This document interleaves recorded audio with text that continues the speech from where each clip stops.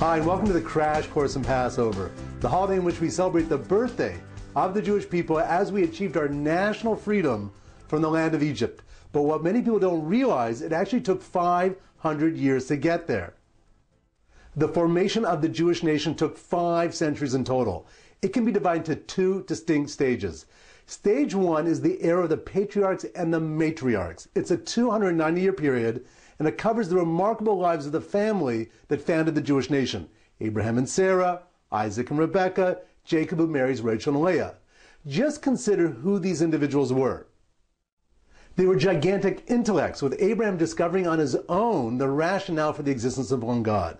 They were courageous revolutionaries who tried to demonstrate to the world that it wasn't about idols being made in the image of man, but that it was man who was made in the image of God. They were outstanding leaders who earned the respect of world leaders. They were spiritual giants. All 7 of them achieved a level of prophecy with God. And they were faithful servants, willing to go on a journey to build a nation committed to God and live in a very holy land. But the challenge is, how do you translate great individuals into a great nation? It's not enough for a group of people to be inspired by their founding fathers and mothers. Inspiration can barely survive the ups and downs of day-to-day living, let alone will to help them face the enormous struggles and upheavals they must survive as they traverse the course of history. The nation itself needed to be forged through their own experience, to test their mettle and commitments. Just think about the type of nation God was trying to create. They needed to be willing to enter a covenant with God sight unseen and accept whatever commandments and responsibilities He asked of them. They needed to attempt to be a moral light unto nations that were bigger, stronger, and seemingly more influential.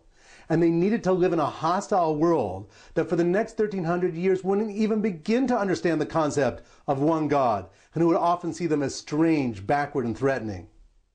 And most importantly, they were never to give up on the dream to help the world achieve universal peace, brotherly love, and the awareness that we are all children of a loving, caring God, the King of the universe.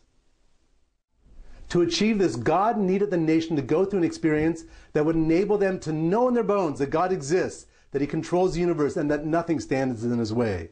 To feel His love and care for them as descendants of the patriarchs and the matriarchs. To have trust that the darker periods and struggles are part of the process of growth and eventual redemption. And ultimately be grateful to be part of this nation and to do everything humanly possible to pass on the sense of privilege and responsibility to their children and the next generation. Enter phase 2 of national formation, the 210 years in the land of Egypt. The land of Egypt was the womb and birthplace of the Jewish people. 94 years of a gradual assimilation into Egyptian culture, and then 116 years spent in slavery. Just imagine what it was like to be back then, living in the most powerful civilization of the time that was also the most spiritually impure. Egypt was filled with black magic and idolatry. We had been reduced for generations to slavery because the Egyptians had become suspicious of our loyalties. And it was ruled by a pharaoh that was absolutely committed to destroy our future, as he decreed to drown all newborn male children. But somehow the Jewish people maintained an ember of hope.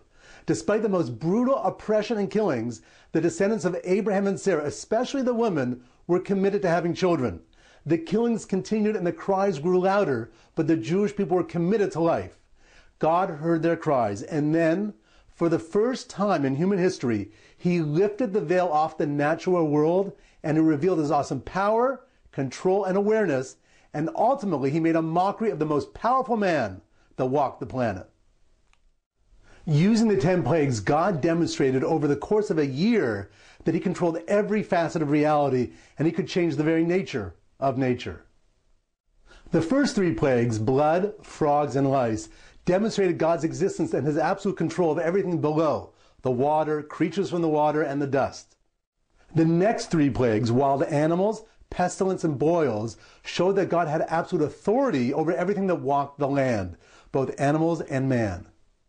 And with the final set of 3 plagues, hail, locusts, and darkness, God demonstrated that He had absolute control over nature, even something as fundamental as day and night.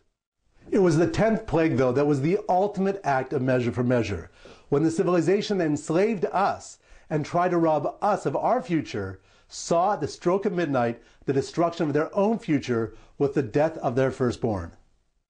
The children of Israel took their first steps across the border and experienced national freedom amidst the power, majesty, and the love of God.